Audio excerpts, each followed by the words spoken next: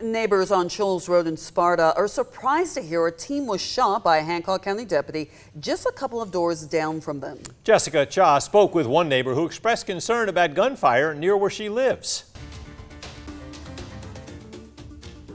Neighbors on Shoals Road, where 17-year-old Montavious Lewis lives, say that they're shocked that this happened and they're concerned. It could have been my son. Yolanda McCrary lives a couple of doors down from where the GBI reports a deputy shot Lewis. She runs a daycare there. She says she's got several calls from friends asking if she heard the news. It was surprising. I got calls all last night, and they was telling me that the young fellow at the road got shot. According to the GBI, deputies responded to a stolen vehicle.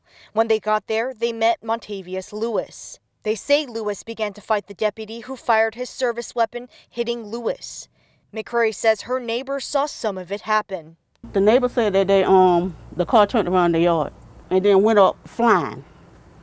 And she said maybe like 5 minutes later she heard a gunshot.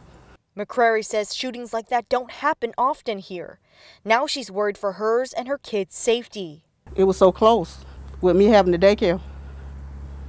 I couldn't go to sleep. She says she knows Lewis and says his 16-year-old son is friends with him and he's been to her house before. He was always quiet. He didn't talk much. I've been wondering, was he okay? I haven't heard anything.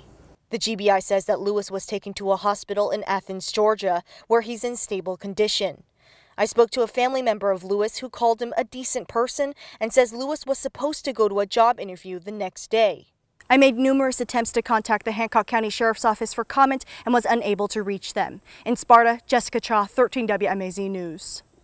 The GBI says they are conducting an independent investigation on what happened. This marks the 81st officer-involved shooting they've been asked to investigate this year.